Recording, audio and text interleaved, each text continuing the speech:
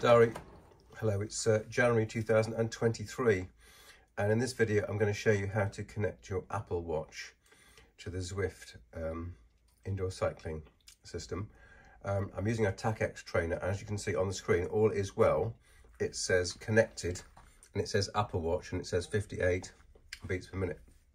Now, the story is that in the olden days, you had to run a set of special programs on your Apple Watch to try and get it to connect to Zwift. But now it seems that you don't need to do anything except run the Zwift application on your Apple Watch. So that's what I'm going to attempt to show you. We actually see it working right now. We're going to shut everything down, start it up and start from first principles so you can see how it all should work. I have to say it's not totally reliable, unlike my Garmin watch, which uses Ant Plus. So let's give it a go anyway. So you've now loaded the Zwift app on your laptop or MacBook. The next step is to go to your Apple Watch and you need to start the Zwift app here. So you need to click on the Zwift app. Then you need to go to your phone and start the Zwift Companion app. Now, the Zwift Companion app will start, and it's at this point that the Zwift Companion app talks to your Apple Watch.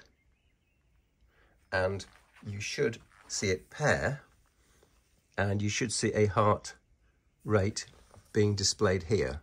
So we haven't done any searching yet on the paired devices screen of the Zwift app, but we've got the Zwift Companion app talking to the Apple Watch. So once that's done, you can then go to the search screen of the heart rate, and then it should pick up the Apple Watch here, and then we can click OK.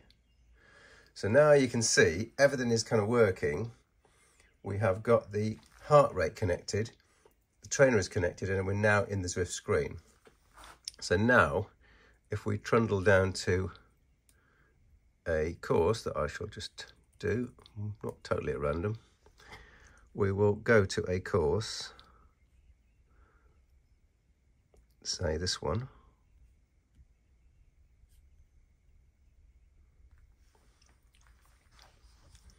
and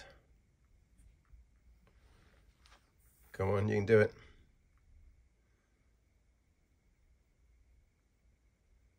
We can do it, but slowly. So now you can see the heart rate is displayed here. So the telltale is, if that goes, you know that something's busted in your configuration. Okay, I hope you find that useful.